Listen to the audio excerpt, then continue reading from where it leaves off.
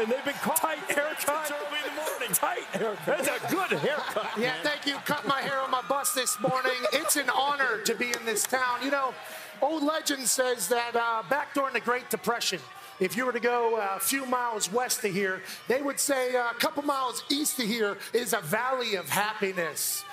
Now, they call this place Happy Valley, and then obviously the city, State College, and the school's Penn State, but all these people are football people. This is a town that has PTSD because of these games in the past, but this year, it feels different. Yeah. This year, this game, now you're cheering now, we're gonna hear how this goes. This game is not at night, this is a big noon kickoff.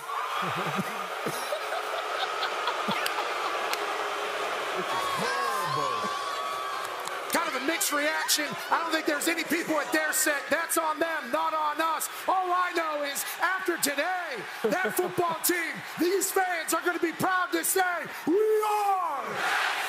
We are! We are! Thank you. That's beautiful. It's a big day here in Penn State. It's an honor to be here. It's a top 5 matchup in college football is delivering. These people are ready. So is Jim Franklin. Let's have a day in Pennsylvania.